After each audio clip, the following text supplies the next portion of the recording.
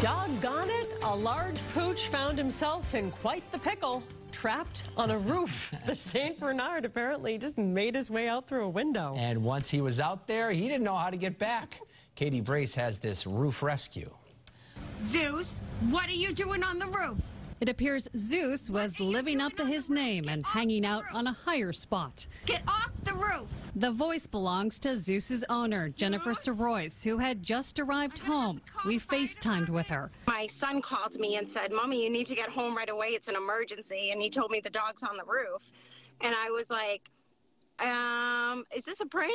Her 130-pound St. Bernard puppy stared down at her from the first-floor roof of the Lancaster, New Hampshire home. I was so shocked, but yet I was so scared because I was so afraid he was going to jump. Jennifer called the professionals. I'm going to have to call the fire department. Though they usually get calls about cats, firefighters rushed over.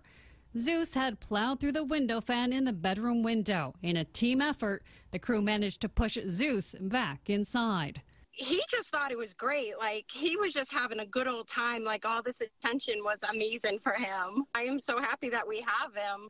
I mean, he does bring a lot of joy to us, even though some of it is kind of like off-the-wall stuff. Katie Brace, WBZ News.